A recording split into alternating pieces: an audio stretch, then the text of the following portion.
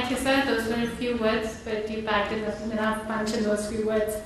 May I now invite Dr. Sam Pitroda, Advisor to the Prime Minister of India on Public Information Infrastructure and Innovation.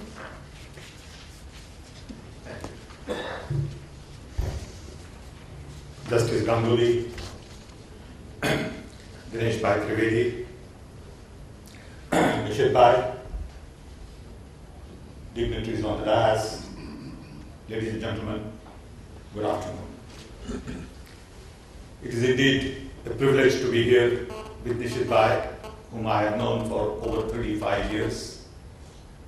He has been part of our family, and it is good to be with him at this great event. I want to wish you the best. I hope that the Delhi office grows as well as Bombay office and Bangalore office has grown, and Silicon Valley office. I'm a little bit uncomfortable talking about greed and good. I'm used to talking about technology, science, telecom. But sitting there, I thought I got to say something that makes sense, at least to me. So I'm going to share with you some of my thoughts on greed to good. Greed has been around for a long, long time. And I can assure you it's going to be around for even longer. So don't expect greed to go away.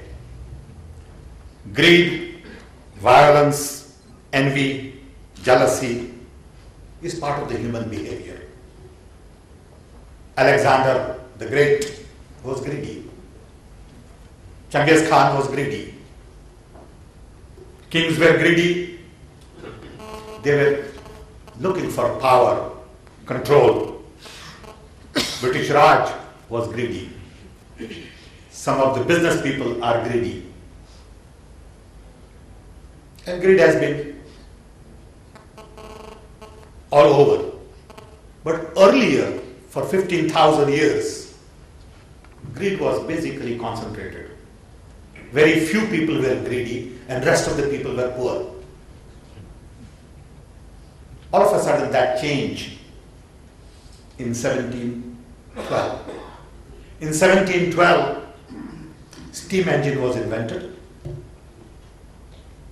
Now you could take water out and generate coal and energy and found gas and oil, and all of a sudden we found huge amount of wealth underground that you could harness and create new power. And that sort of created whole new business, industrial revolution. And greed started spreading. Now, what king had, some of the business people could have. And I see this as part of the process of democratization of greed. Then comes large number of new inventions, factories, manufacturing, and industrial age, which created very wealthy new nations. Take, for example, US, where you have 250 billion, who hog 50% of world resources. That was a greed of a different type. All of a sudden, in the last 20 years, things changed. Because now you got about 3 billion more into the mainstream. 1 billion from India, 1 from China, 1 roughly from former Soviet Union. And you got 3 billion more, along with 300 million from US, looking for same kind of prosperity. Everyone wants to copy US, because US model based on consumption is something everybody wants, which is not scalable, desirable, sustainable, or workable. In parallel, information and communication technology really created openness, access, connectivity, and knowledge spread and local events become international instantly. So all of a sudden, greed is exposed in a big way. Something happening in Chicago becomes a piece of conversation in Delhi within 2 minutes. So now, in this environment, greed finds a lot of discussion. When people are creating wealth, the idea of Wild Wild West in the US, you find lots and lots of rich who find ways and means of creating wealth which are not acceptable to many. But these things go on. And even business schools today teach you a lot more about value extraction than value creation. There's a big difference. There is very little being taught on value creation. It is all about value extraction, which is another kind of a greed. With all of this, all of a sudden, you see in US, mortgage crisis, Madoff, failures of banks, crisis in Europe, 2G scam here. All kinds of scams all of a sudden become public. Media is really enjoying these kinds of events. And as a result, again, greed becomes a very common topic of discussions everywhere. Just because all of this is happening, don't expect it to go away. I don't think regulation would answer a lot of these questions. When people talk about Lokpal bill, somebody asked me a question, I said, look, I don't expect that to solve problems. It helps. The problem really lies within. Once at a press conference, somebody asked me a question saying, what do you think of corruption? I said, look, only thing I can tell you is I'm not corrupt. Guarantee. 100%. But I can't tell you that about my family, my wife, my children, my uncle. I just don't know. If enough of us looked at that way, I think greed would have different meaning. IT is a good start, on one hand, to democratize greed, on the other hand, to really spread information awareness. So when RTI, Right to Information bill, was passed, I believe that was a good beginning in India of opening up the systems. The question is, you have RTI but you don't have information. How do you organize information in new formats for public to access? And that's where people like us come in, saying how do you create public information infrastructure to really provide instant information about everything, to create open society. It's going to take probably 50 years, but it's going to happen. WikiLeaks was a classical example. WikiLeaks became a problem because public perception as to what was right versus private, what was right, was very different. If what you say and what you do match, you don't have problems with WikiLeaks. WikiLeaks became a big sensational item because what you said in public was very different from what you said in private. To me, greed is one piece of the puzzle. How do you go from greed to good? What is good? What do you consider good? Do you go make billions of dollars and then say, I'm going to convert that into philanthropy? Is that good? Or while making billions of dollars, you do good? General impression today is you make lots of money and then you begin to donate. How you made, then nobody is going to question. I think these are very complex issues. I don't think there are good answers to all of this. We would be naive if we think by talking about lawyers, accountants, laws, government, governance, we're going to get rid of greed. It just doesn't happen that way.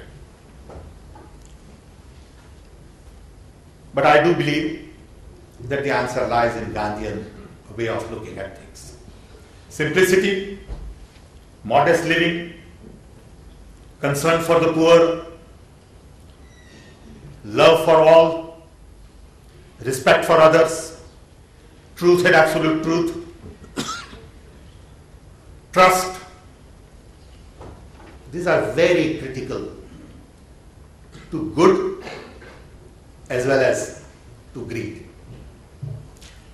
Again, we know all the answers to practice these things.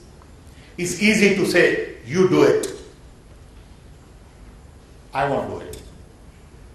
I think the only way to say, I don't care whether you do it or not. I got to do it. If I'm the only person who's going to do it, too bad. If enough of us begin to think that way, I believe we may be able to make a dent. The US model based on consumption worries me. It worries me because everybody wants to copy. India is copying it, China is copying it. Everybody thinks of Wall Street, everybody thinks of taking company public, everybody wants bigger IRR, more growth, and that is not sustainable. We need new model of development. We don't know what that is.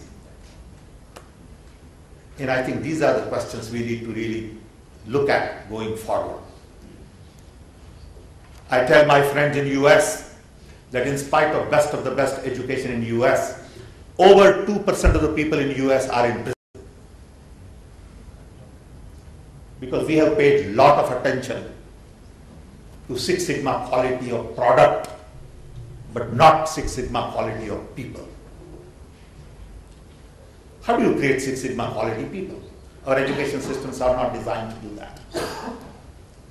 I think these are bigger questions than little regulation here, little governance issue there. Always nice to talk about it, but we need to look at far beyond tinkering with the system, and that far beyond is within each one of us. I worry about these things because I don't see people talking about searching inside. It is always about looking outside. I hope that today's discussion would help some of us. Once again, I want to wish all the best for Nishith, Desai and Associates, and want to thank you for giving us this opportunity, and it's good to be here. Thanks, everyone.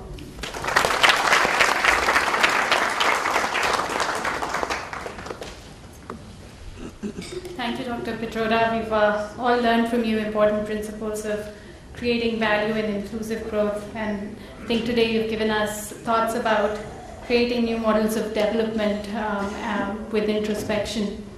Can I now invite Mr. Shivnath Thukral to open the panel discussion and moderate the discussion. Thanks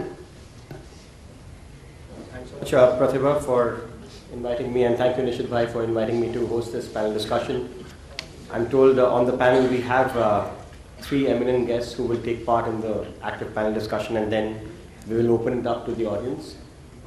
Those who will take part are Nishith bhai, Mr. Krishnan, and Parag. So I think we'll just do some interchanging of seats so that they're all together. You want to sit in the middle?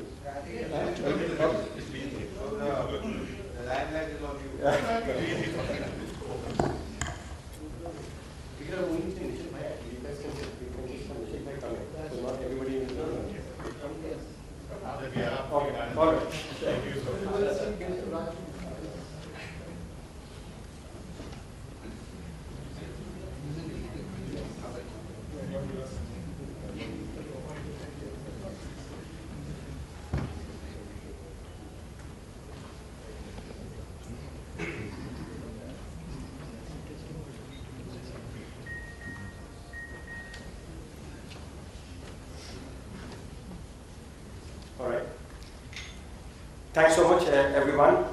My name is Shivnath, and I want to congratulate Nishith bhai for the inauguration of your office. And I must tell you, before I came in here, I got the ground rules set by Nishith bhai, so some of these are guided by him.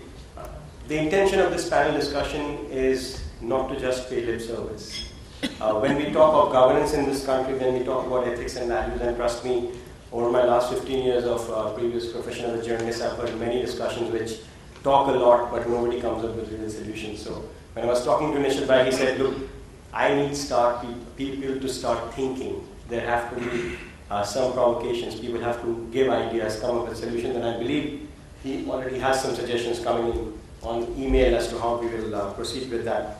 But before I kick off and I introduce my panel, just one thing, I read the topic, and Nishith, if I may take the liberty, you talk about transformation from greed to good, as if greed and good are in opposite camps. I think Dinesh said it very nicely. Greed is like cholesterol, it can be good or bad. So the question I would flip around and put is, can greed be good? And then if we talk about corporate governance, maybe that could give us some insights as well. Greed in some ways also reminds me of Darwin's theory of survival of the fittest. If people did not want to survive and did not want to do better than others, how did we all come about? Now, if it happens that pushing others away, then there is something wrong about it, which leads us to the question of ethics and values. We will start off by opening remarks from Mr. K. Krishnan. He's advisor to the Prime Minister's Economic Advisory Council, post which we'll have Parag give his opening comments, and then Nishith, and then we'll do an interaction and open it to the audience. Mr. Krishnan.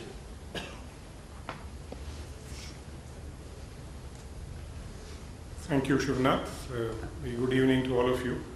Let me also join the others in first congratulating Mr. Desai on the office in Delhi. And what I gather is that this office will have a clear emphasis on some kind of sort of interaction and contribution to public policy. It's much needed. And let me also thank him for this opportunity. What I will try and do is that in less than 10 minutes, it's easy to move from slogans and sort of cliches to details. But like the devil, I think the angel is also in the details. I will try within the limitations of time and my own capabilities to try and focus on some issues which I think are relevant in our current context. What I intend doing is to speak for a few minutes on some conceptual issues of corporate governance, and then move on to maybe 3 illustrations, 2 on legal aspects and 1 on the supporting, what Nishith called the enabling environment or the ecosystem, to reinforce the basic point. Now, what is the conceptual sort of underpinning of corporate governance? It is essentially a mechanism to ensure that an organization, and this is irrespective of whether we are talking about a company or a society or a much larger macro body like a nation, an organization actually achieves the objectives that it has set for itself. So I want to emphasize this point because I think in a lot of our conversations, this is we are losing sight of this, because I believe that a lot of the associated elements is to primarily ensure this objective, namely the organization achieves the objectives for which it was set up in the first place. Now, given the fact, as Honorable Justice Ganguly pointed out in his inaugural, there are multiple stakeholders in any organization. We are therefore necessarily talking about, to use jargon, an optimization exercise, an optimization within constraints rather than a maximization exercise. Now, the constraints are the boundaries which, in the case of a company, the larger sort of framework of public policy and the law will set, but clearly one is talking about optimization, not maximization. Even in the original conceptual literature on corporate governance, the emphasis is on optimization. Now, governance generally, and as a subset of governance, corporate governance is characterized by, again to use jargon, what are called positive externalities. It does a lot of good things for people other than the ones who are practicing, and is therefore a classic public good. And elementary economics tells us that public goods are always underproduced because the benefits are beyond the person who is actually doing it, and therefore there will be an underproduction, and therefore there is a classic sort of role for state intervention to ensure the right level of production of this public good.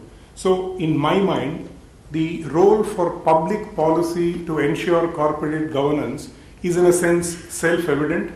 It is bound to sort of happen only when there is intervention, because in the absence of an intervention, public goods will seldom be produced in the quantum that we require. Now, having sort of said this, my only concern is typically, and this point is with reference to India, we have gone about this primarily using the legal mechanism. Our entire approach to corporate governance is, I think, overly legal-centric.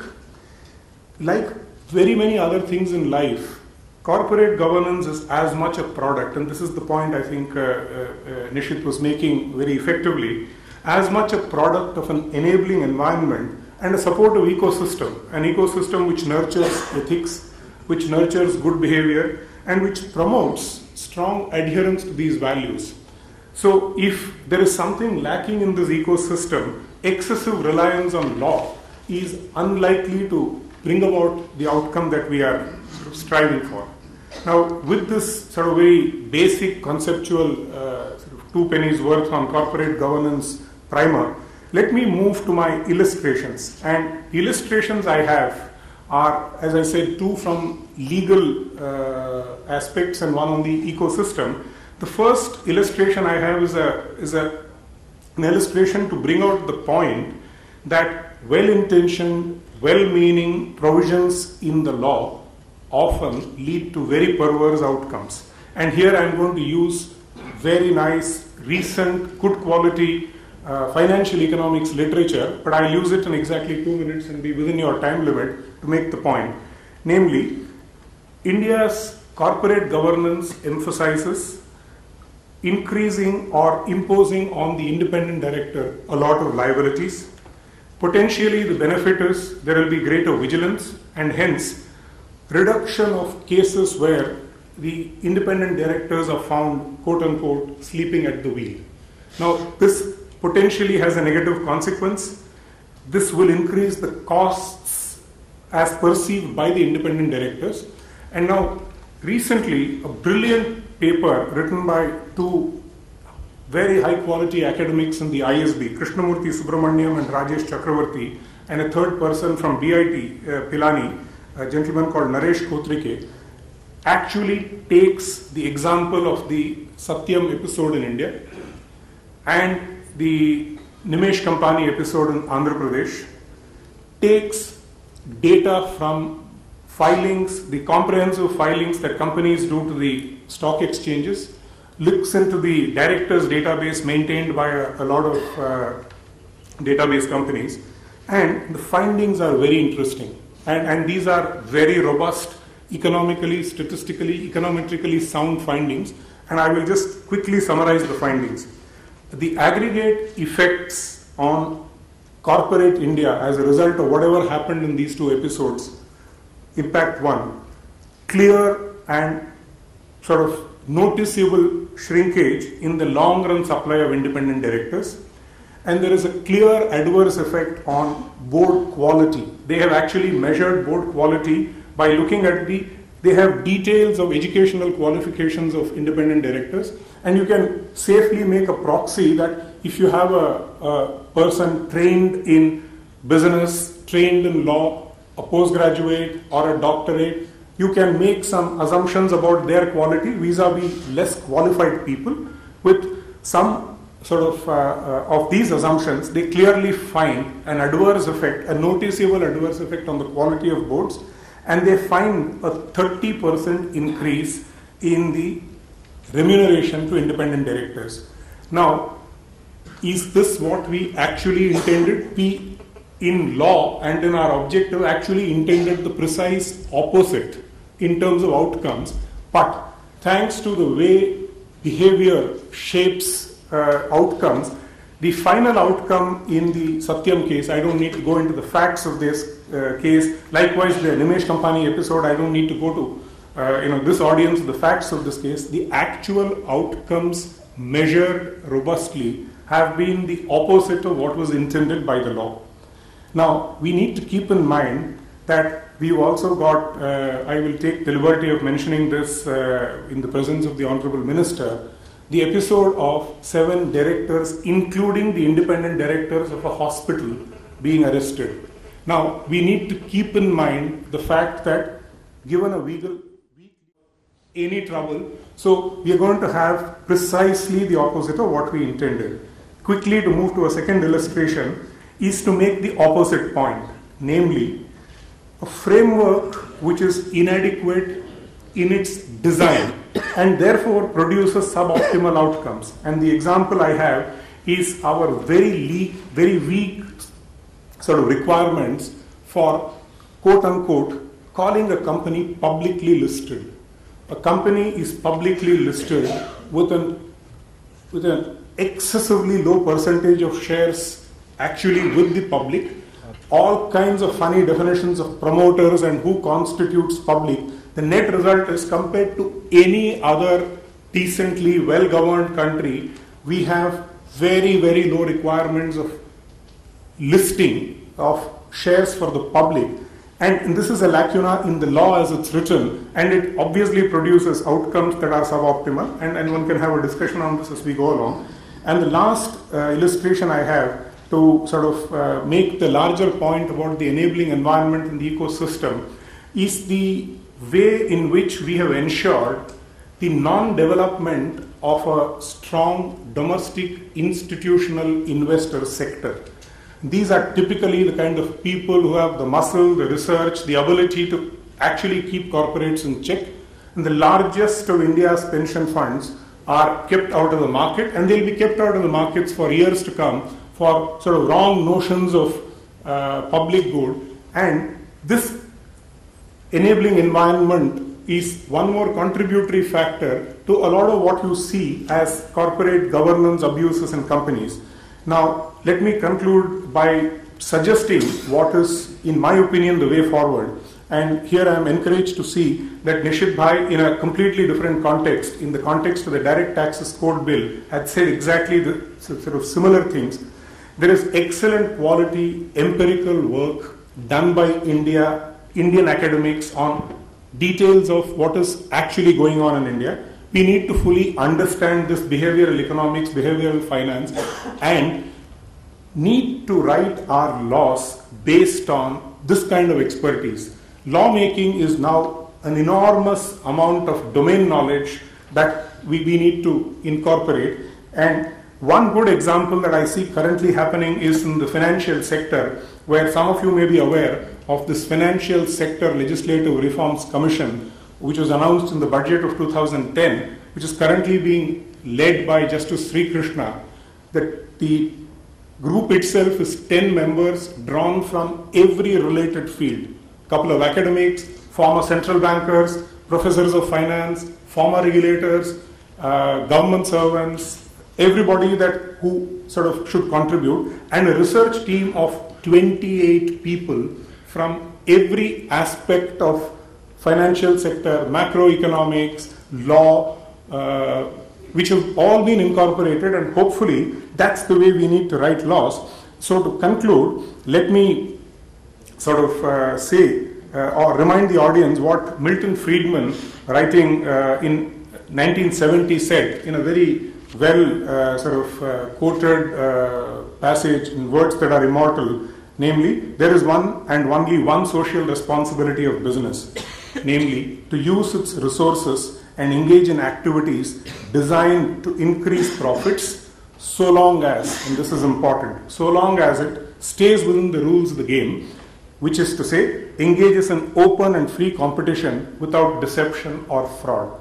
The rules of the game need to be written by government, and they need to be written well. The government must do what it needs to do, and the corporate must do what it is good at. Thank you. Thank you so much, Dr. Krishnan.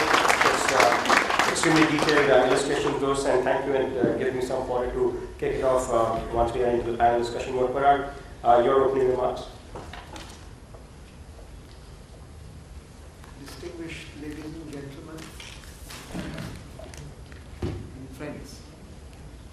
You see, when we talk of corporate social responsibility in a society like ours, we are really talking of a rule of law society which believes broadly in modified laissez-faire system of economics. So, as my good friend Dr. Krishnan said, what you are looking at is, in the words of Friedman, that you are entitled to do what you will, so long as you don't run afoul of the law. Over a long period of time, starting from 1930s, it was found that this is too simplistic a view for good governance or for good society. Therefore, you realize that you can't leave certain aspects only to the market interplay or to the free will of the people who are there. So therefore, you had, for instance, labor legislation. Even though a worker would be willing to be employed for less, you will put what you call a decent wage or a minimum wage or a living wage. You had, for instance, disclosure requirements. For instance, on tobacco, you have to now put in a warning for the last 10 years or so. Now, this is also, in a sense, intrusion in a right of a person to behave as he will. Corporate social responsibility, in my view, is a further extension, if I can use an expression. It is a seepage, as it were, of socialistic principles in a modified laissez-faire system. That is, you realize that even though there is freedom of action, you have a right to act as you will within the framework of law.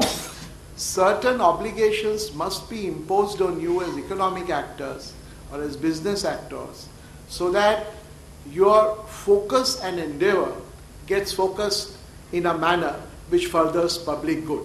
Otherwise, the general belief of laissez-faire economics, that if you mind your own business and follow your profit motive, public interest will automatically follow, is a principle which really may not work out. This brings us to the issue of greed. Now, greed is, in my view, has a very negative moralistic flavor.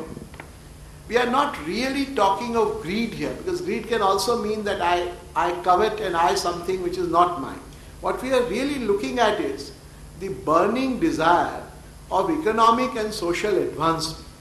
Now, if you look at this aspect, that is, every actor in a society, whether whatever is the business organization, is entitled to economic and social advancement. What should be the limits and the parameters within which this freedom is to be given? That is really where corporate social responsibility comes in. Is he free, in other words, to say that I will proceed for my economic and social advancement within the framework, so long as I don't run afoul of a legal or a provision of law? Is everything else open to me? Or is there a greater realization that there are stakeholders in my action? My action is not my individual action. There are stakeholders in my action. The stakeholders are definitely not limited to the management of a company. They surely include the shareholders. But are the stakeholders even more widely spread? Are they also, let us say, the society or the citizenry? Now, the CSR is a movement of expanding the set of stakeholders from merely shareholders or merely management to other societal elements also. So some aspects of CSR deal with a stakeholder shift from management, let us say, to shareholders. For instance, the need for an independent director, so that the investment of the shareholders are better looked after, so that the growth within this limited concept of management as a stakeholder and a shareholder as a stakeholder is better and more evenly spread. But there are other aspects which extend this stakeholder aspect further and include society at large. For instance, shouldn't a corporate be directed or be focused towards greater good like food security, like education, like empowerment. And with empowerment in India come the question of, say, reservation. The Supreme Court had an occasion to deal with this growing concept of economic power in the private domain and whether, say, fundamental rights would apply to private economic power. And that came up really in 86 in the famous oleum gas leak case or the Shriram case, where the Supreme Court highlighted the issue but left it open. Corporate social responsibility is a movement towards that concept because it brings about, it's an amalgam really of ethics, of transparency, of accountability, and most of all, of inclusiveness. Now, when I was discussing it with my good friend Mr. Thukral, he rightly pointed out, but who decides the parameters of corporate social responsibility? The answer in a democracy like ours is, of course, the parliament, but subject to the constitutional and legal provisions, and of course subject to final adjudication if an issue arises of our judicial system. Therefore, these are the parameters within which, in my respectful understanding, we should move when we talk of corporate social responsibility. And as Dr. Krishnan rightly said, to try and move away from value-laden words and expressions which all have their umbras and penumbras of moral content to the bare-bone concepts, that is, who are the stakeholders, who are the legitimate stakeholders in what is basically a private enterprise. And there you find that there has been a development and a paradigm shift, because it's not merely the management, surely the shareholders, but society at large also. And it's not an easy decision or an easy case of parameter laying, because you have to take into account these various aspects, the right of private autonomy in a private enterprise or private activity, in a context of a rule of law society, in a context of a society where the crying need is of inclusiveness of growth. Because having a growth which is not inclusive will definitely not do over a long period of time. It will destabilize the society. So these are all aspects which have necessarily to be considered while dealing with this aspect of corporate social responsibility, keeping in mind, as in a sense Dr. Krishnan says, that ultimately a business entity has also to be given that flexibility to achieve the basic purpose for which it has been set up. Yes, but within the context of this enlarged definition and this enlarged set of what are the legitimate stakeholders in the business activity of business organizations. I will end with this very touching saying of Mahatma Gandhi when he said that to poor man, God comes in the form of food. Therefore, growth has to be inclusive. And in my understanding, corporate social responsibility is an important step to ensure that growth and the benefits of growth are made inclusive and extend to the entirety of society. Thank you very much. Thank you so much.